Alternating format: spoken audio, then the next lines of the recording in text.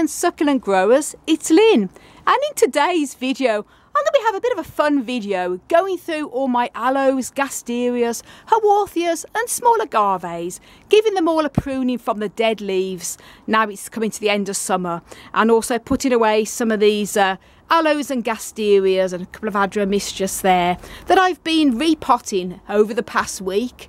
So obviously I need to find space to put them and rearrange this a bit nicer.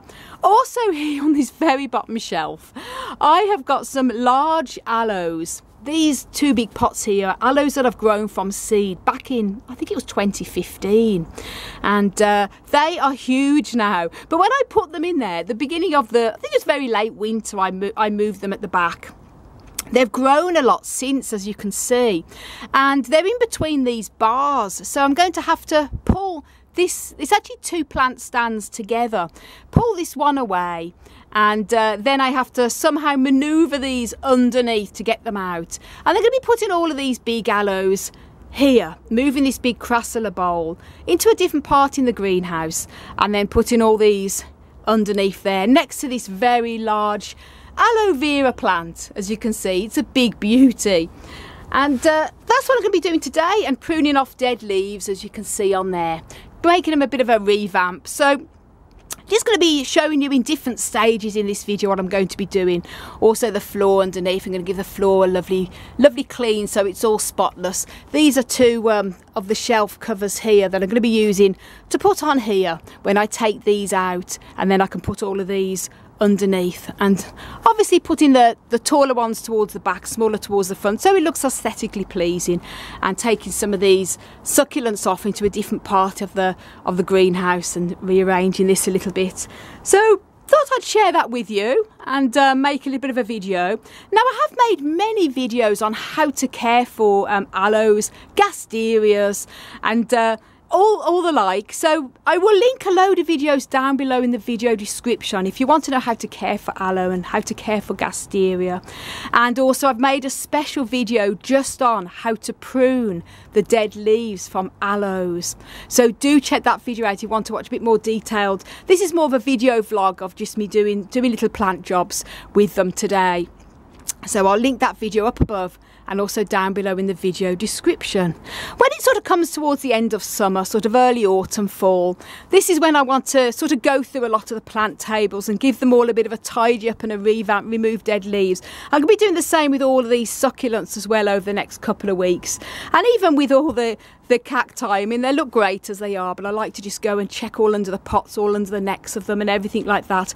Probably going to be sprinkling the trays with diatomaceae surf to stop any crawling bugs from going onto other plants and things like that. So I'm going to be very busy doing plant jobs, but I thought I'd make a start with the aloes, gasterias and haworthias.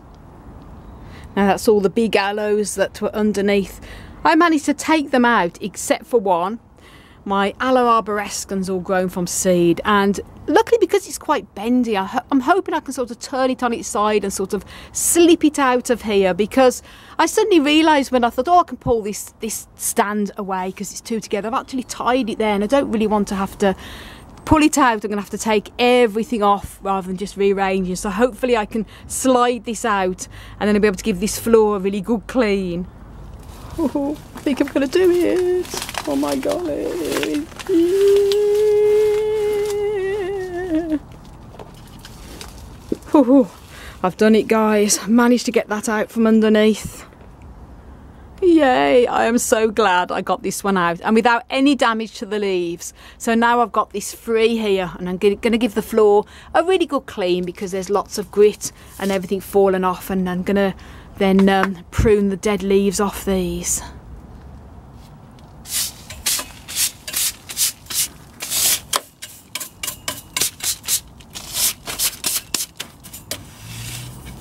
Now that's the floor all clean there, and then I've put the racks onto the shelves, so now I can put more plants onto there. And now I'm going to get pruning the dead leaves off this big aloe now. I've made a video already on how to prune the dead leaves off aloe, so as I mentioned earlier on, if you haven't seen that video, do check it out. The video will be up above and down below in the video description. But I'm just going to show you a little bit here what I'm going to be doing. Obviously, a few people say to me, can you just leave these leaves? Well, you can do, but I find that they tend to, especially in the winter time, can get things like mould and fungus. Plus, aesthetically, an aloe looks far nicer when it's got all the green leaves and all these old dried up dead leaves hanging off it. So it's going to tidy it up a bit here. So you just want to get back right down to the very base. Just pull it off. Sometimes you can just twist them as well. They come off very easy, especially when they're very crunchy and dry. But if they're a little bit hard to remove, just get the scissors or some pruning shears and just take it as close to the base of the stem as possible. I also want to mention, I've done a video as well about these black brown spots. Now this is called aloe black spot. And I think it's a type of fungus, a little bit what roses get as well. You sometimes see them on roses and other types of plants.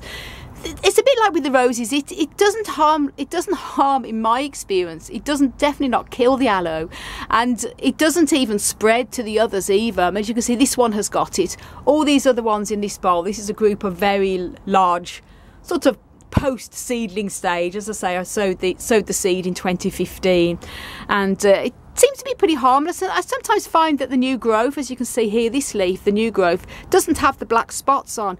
I don't really know 100% what causes it, other than I think it's some type of fungus that doesn't spread. And I sometimes treat it with a copper fungicide spray. I find the neem oil also does help to stop it from spreading. As I mentioned, it doesn't spread onto the other plants in my experience, just spreads onto the other leaves on the plant itself. It's sort of quite an isolated thing. I've made a whole video on aloe black spot as well, so do check that out. I'll link the video up above and also down below. And I've sometimes noticed it on some Gasterias as well. Some of my Gasterias have had this sort of black spotting, and then all the new growth then continues to be healthy. I think it could be a change in the environment, you know, sometimes from being very cold and hot. Here in the polytunnel, it gets, when the sun comes out, even now it's sort of late summer, early fall, it gets very, very hot in here. And I think that can also be, you know, a problem as well with lack of ventilation. We do have the door always wide open on the warm days like today. Even in the winter, we'll often have the door open for the ventilation, even if it's cold, because you need that fresh moving air. And I don't know if that has anything to do with it or not, but as it only affects certain types of aloes and not the others, it's a bit of a mystery. That's the first big aloe there, all nicely pruned, so it's all nice fresh green leaves. And now what I'm going to be doing now is I'm going to be cleaning up under this side now, under this table, and we're taking this big crassula bowl out, moving this huge big aloe vera over to the side, and giving all this a good clean underneath, and then it's going to give me room then to put these in.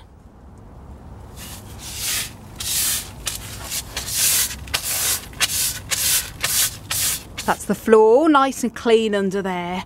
And now I'm just going to prune the dead leaves of this very large aloe vera plant, and then I'm going to push that one into the corner.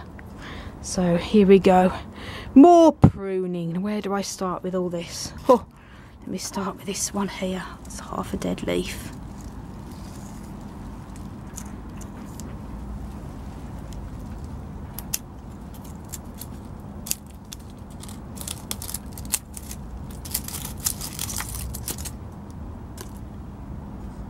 And while I'm pruning this big aloe vera, just sort of give you a bit of a tip, excuse the pun.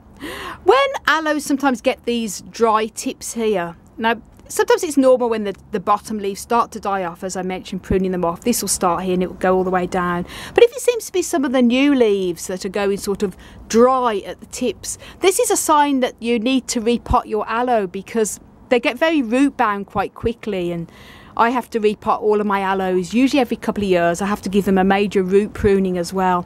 And another video, guys, I made a whole video on that, on how to prune the roots on aloes and everything. So all them videos will be down below. But this one is clearly showing signs that it's in a huge pot already, but it does need to be repotted. And that's going to be for another day, obviously. But just let you know that tip, sometimes when it's just the very tips that's sort of halfway down on the new growth that is going brown, that's a sign that it's very root bound and it needs to be repotted. That's them first two under the table there. And the good thing is with aloes, they do like sun, but they can also take a little bit of part shade. Personally, in my experience, I find my aloes do better with a bit of part shade. Otherwise, they tend to go very red or deep colours. You can see here that's had a lot of direct sun. So I push them slightly underneath the table, so they still get plenty of sun, also some direct sun, but they're not on top of the table or pulled forward in front of the table, so they get all day sun. So although our greenhouse here, polytunnel, is green covered with the bubble, it's got bubble wrap as well, it does let a lot of direct sun onto the plant, so they do get plenty of sun. I'm just going to remove the dead leaves off this one here. As I say, these two bowls are ones I've grown from seed. This is Aloe arborescens. This is Aloe elgonica, I should say, and I grown these from seed back in 2015, and the seed was given to me by my wonderful friend Rachel at Gardening at Dwenser here on YouTube, and they've grown remarkable. And if you want to know how to grow aloe from seed, it's very easy. Then I'll also link up above and down below in the video description on a video on how to grow aloe from seed. There we go, that's all them three, all nicely pruned and put a little bit underneath the table there, but still with plenty of light. All the dead leaves there. And now I'm going to be putting some more of the taller ones. I think I'm going to put these two big beauties underneath. Nearly done. I'm just tidying up this bulbine. Now this bulbine, it looks very, very similar to an aloe, but it's not actually an aloe, it's a bulbine. Bulbine caucascens, and a beautiful plant. So I'm going to be moving all the dead leaves off this one too.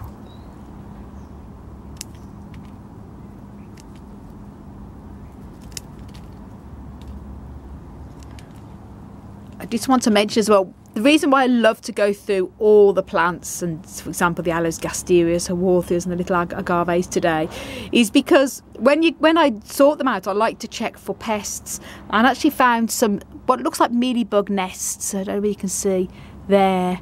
And I do treat the plants regularly with neem oil and spray them with rubbing alcohol and that, but I don't know if that's a mealybug nest or not, but I'm not going to take any chances, so I'm going to use a bit of rubbing alcohol dabbed on there just in case. So do inspect your plants carefully underneath the pots and everything like that to make sure they're all clean. Now that's all under the table, all done, all lovely. And I put the bulbine here. And bulbine, by the way, although as I mentioned it's very aloe-like, it's not. It's another succulent plant from South Africa, like the aloes, but it's actually part of the lily family. But it grows very well with the same type of care as the aloes. It just does like a bit more regular watering though. So now I'm left with all these on the floor, and these lot on here, but I'm going to rearrange them so they look a little bit better. And as I mentioned, I like to take everything off just to go through everything for check for pests. And also a lot of these dead flower stems now from the Haworthias need to be cut off because they've gone. A couple are still flowering, so I'll be leaving them on. And I'm very happy to say my Haworthia pygmy, my little miniature Haworthia here, is in flower spike for the first time, so I'm really excited about that. So that's obviously going to be staying in the same place. A lot of these are probably going to be more or less in the same position when I put them back, but they do need a good pruning and a check-in, and as do all of these on here too. That's the top shelf all emptied there, and the two bottom shelves all emptied. And I'm going to start putting some plants now that are all on the floor back onto the top, and then sort of do these ones and these ones because there's a lot to get through. And just want to show you, I've put them all into sort of groups, all the Adromistus and similar looking ones as well. This one here is an Anacampseros, beautiful, beautiful succulent, and it's coming into flower spike as well. It has beautiful sort of pinky purpley blooms, so that's going to be amazing when that blooms. Again, these ones are all sort of like the South African varieties, so now it's sort of coming up to the fall. These sort of come into a bit of a growth spurt. This one as well, this Adromistus, is also coming into flower spike. So they do very well sort of very late summer into the autumn fall time. So what I'm going to be doing is putting the ones that I know like a little bit more shade on the bottom shelf because I have a little bit more shade from the ones on the top.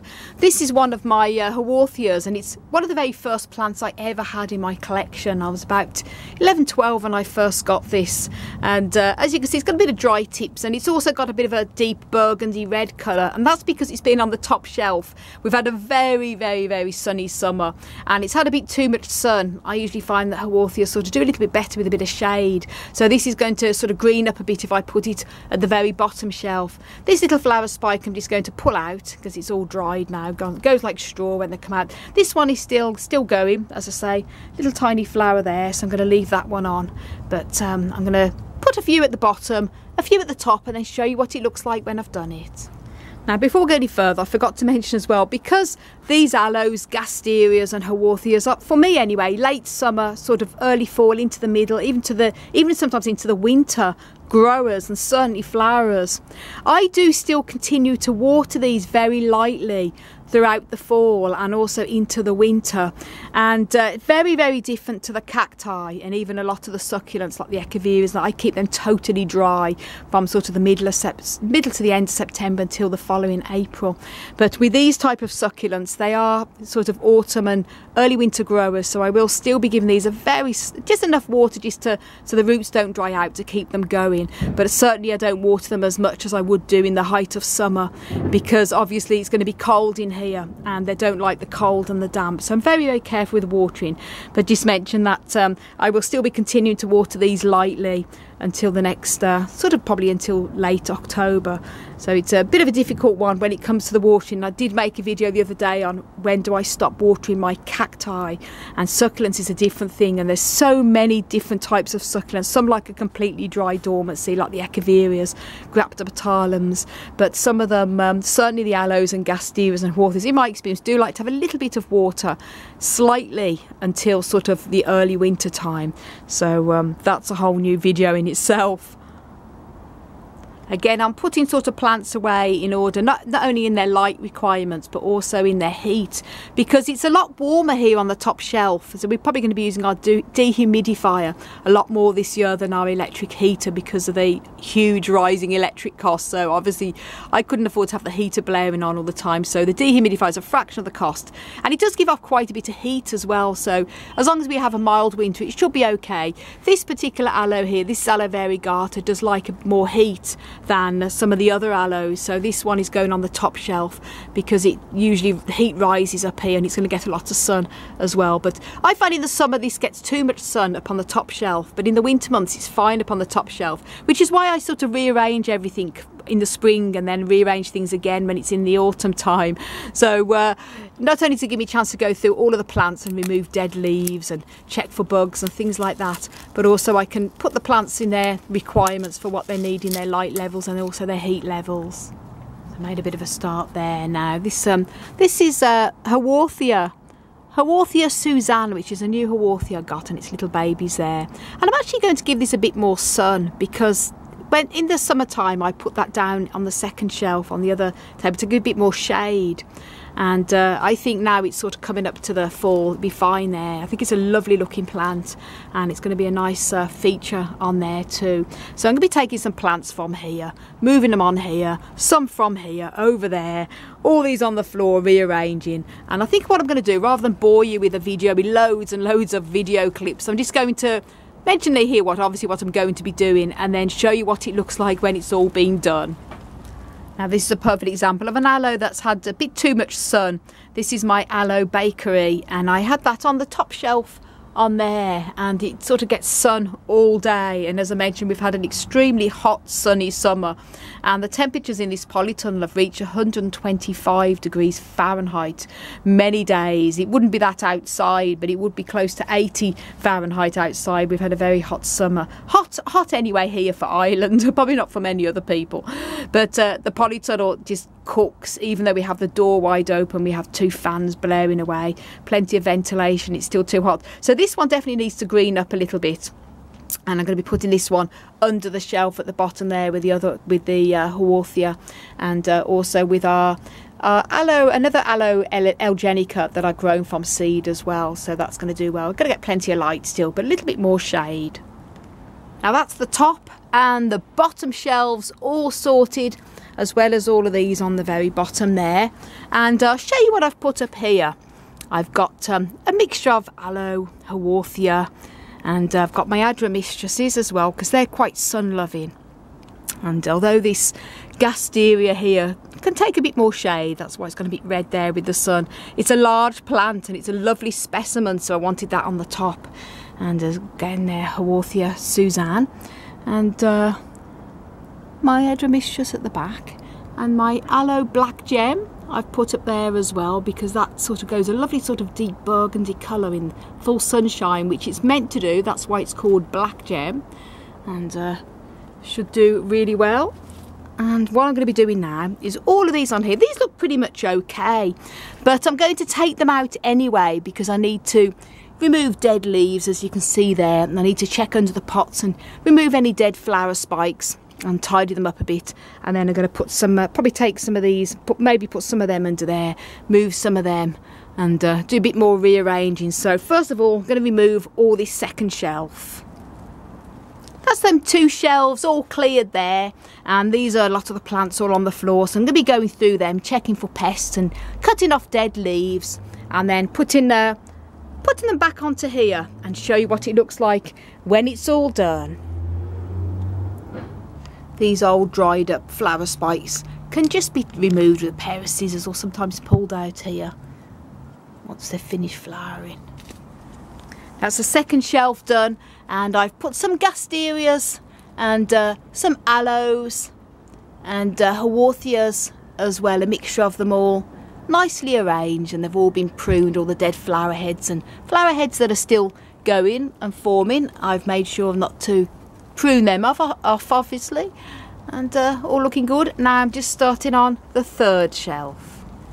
Woohoo! That's this stand completely done with Aloes, Gasterias, Haworthias and some of the agaves on there, and I've just got this stand to sort out, and these are the only ones I've got left to put away, so I'm going to rearrange some of these and put them on there. I'm probably going to be left with the 2 bottom shelves free, which is going to be great, because I've got lots of seedlings that are sort of old enough to overwinter in the polytunnel this year, some are a few years old, that I normally have in the grow room, and they can probably go at the bottom there. So I'm not quite sure yet, but there's plenty of space. I seem to have made a lot more space, which is great. And these I'm going to sort out, obviously. These Cedar Morganiums are going to stay here because they look lovely hanging down, as is this lovely Crassula marginalis, very beautiful, and this one as well. Now these ones, guys, I just want to mention, these look very aloe-like, but they're actually Dicheas, and I'll just show you the name here. Dikea or Dikea, I'm not sure how it's exactly pronounced, Fosteriana. I've got 3 of these, and these are actually related to the bromeliad family, and they're like an arid bromeliad, and obviously like the air plants, also part of the bromeliad family. They like to be kept quite dry, a little bit of watering, and they do very well in a greenhouse and growing with other succulents, so very lovely variety here. So I always keep them with the aloes because they're very aloe-like, but they are actually a bromeliad, so very unusual indeed. Gorgeous plants. I'm going to be keeping them on the top shelf, obviously just removing some of the dead leaves and things like that. That's all I've got left to do. So here on this shelf here, I've got a mixture, as I mentioned, of Aloes, Gasterias, Haworthias, same on here as well, so I think it looks great.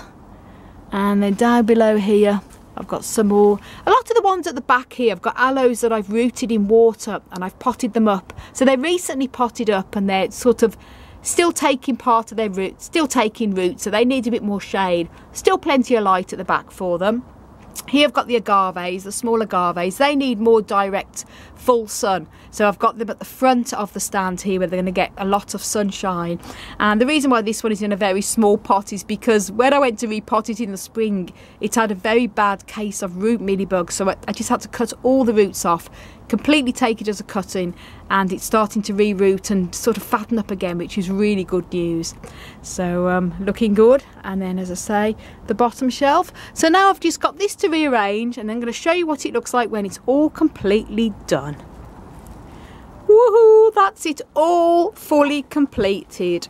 all aloes, gasterias, haworthias and the little agaves all being rearranged and cleaned, checked for pests and displayed a little bit differently. And I hope you sort of enjoyed this video. Sorry if it's a little bit long, guys, but I thought I'd just share it with you, and I do a bit of rearranging. And I put the Euphorbia sudanica and the Pachypodium back where it was, and I've got 2 shelves free. I've made a lot more space. I don't know why, but maybe it's because I've just pushed things a little bit closer together and rearranged things, so that's good. The shelves will be handy for the winter when I bring plants into the polytunnel to overwinter. And wonderful, such a good job to get done. And thank you so much for watching, everybody. If you haven't done already, please do subscribe. Don't forget to click the notification bell. Give the video a like as well.